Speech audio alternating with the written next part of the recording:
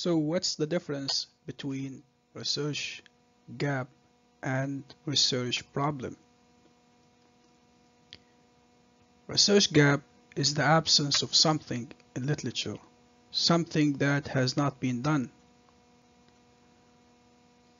On the other hand, research problem is what the absence or the gap causes.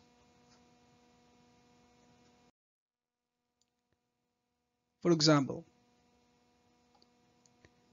if I say I have a notebook, but I don't have a pen, I'm referring to the gap that there is no pen. So there is no problem here. I just don't have a pen, but I have a notebook.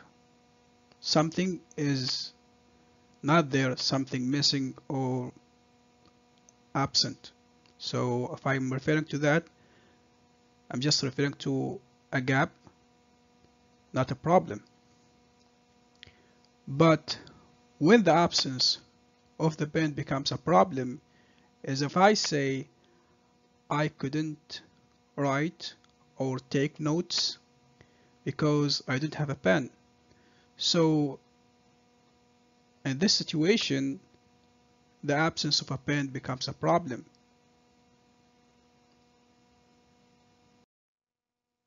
So let us see here if there is something wrong with the two following statements. The first statement say the problem is students do not have enough English vocabulary. The gap is students do not have enough English vocabulary. So it's the same sentence, but the two difference is that I'm saying that and the first one that it's a problem and the second one it's a gap. So which one is correct? The first one or the second one? So let's see.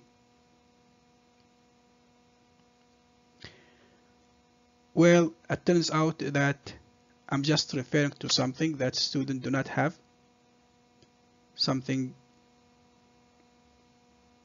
they don't have, like they don't have enough English vocabulary.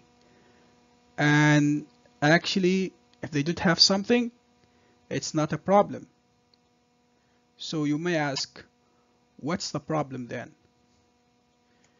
So because I would say because they do not have enough vocabulary, I would say the problem is that student could not start conversations or write. So they need vocabulary to start conversation or write sentences. So the problem is that now the absence of something becomes a problem. So every time you need to talk about the problem, you have to state what the gap is. However, in literature, the researchers often mention the gap, but not the problem. They would say, for example, there is little research or no research about something. So basically, if you don't have something, it's a gap. It only becomes a problem if you need it. So basically, this is the difference between the gap and the problem.